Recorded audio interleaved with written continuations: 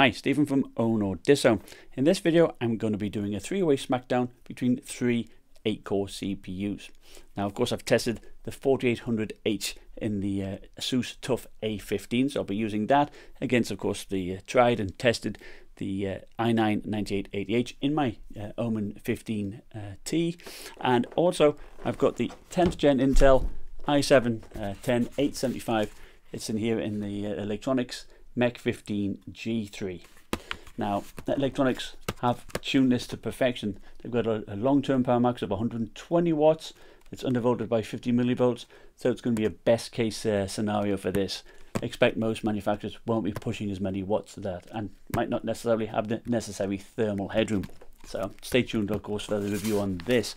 And of course, my i9 has been undervolted as well, so that's a best case situation on that. So let's have a look at the results. First up is 7-zip. Now, this is a free benchmark that tests compressions and decompressions and gives you a score in millions of instructions per second. It is a good measure on how well the CPU handles zip files, and the higher the score, the better. Ryzen chips do seem to do very good at this, and the 4800H had smoked the outgoing i9 9880H, but the Intel i7 10875H put in a very good showing, just getting beaten by 3%. Now, for video editing, I used Adobe Premiere Pro to do a software encode of a 1080p M2TS video file to MP4 and measured the time taken. So, lower the better. Again, the 4800H does well here, especially when it just needs about 45 watts to maintain a high boost clock. The i7 10875H just pips it by 4%, but it's pure power that allows this. Now remember, this CPU is using about 100 watts to achieve this. The blended benchmark has 5 images to render, so you can choose to use the CPU or the GPU, and I use the former, of course. I add up the time in seconds, so lower the better. Most people will just test the BMW render, but I chose to test all 5 tests, which really stresses the CPU. As you can see, the Mech 15 G3 gets pretty warm, but it does hold just shy of 4 GHz.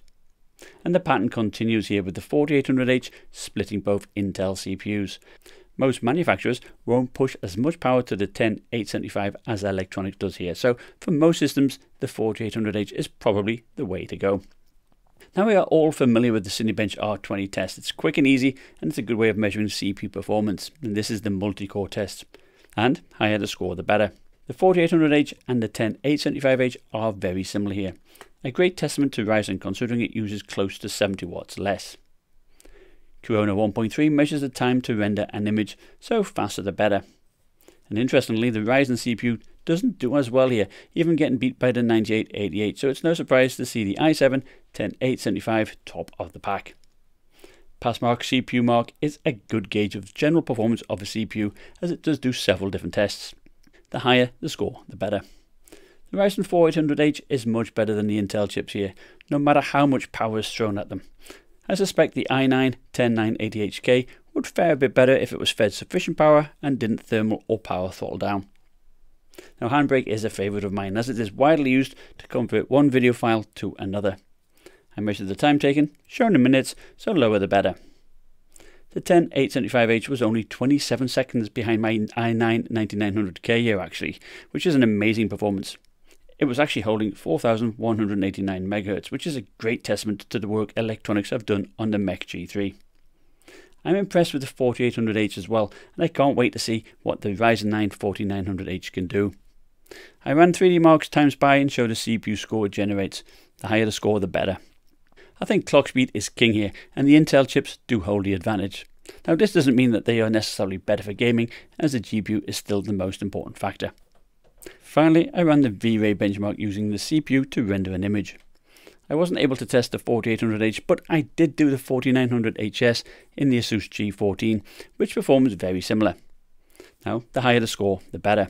And like in Time Spy, this test seems to favour Intel, and again the 10875H does much better than the 9880H, beating it by 10%. So here's the summary with the 10875 versus the 4800H on the left, and the 10875 versus the 9880H on the right. So on average, the 10875 does beat out its predecessor by a good 13%, which is a nice improvement, and for my main workload, which is video editing, that can save up quite a bit of time. The 4800H was very close though, only 2% away. I didn't include the 4900HS V-Ray result here, which would have brought it down slightly, but you know, there's no question about the great job AMD has done here, considering it uses so much less power to achieve a similar result. I must also give credit to Eluktronics for showing us what really the i7-10875H is really capable of. Definitely expect a slower chip in other systems with less thermal headroom to handle the power that is needed to keep this thing boosted to the max. I'm really looking forward to what the Ryzen 9 4900H can do, because I suspect it will be top of the pack. Now if you like my video, subscribe, particularly as I'll have that Eluktronics Mech 15 G3 the review coming up very shortly. Bye now.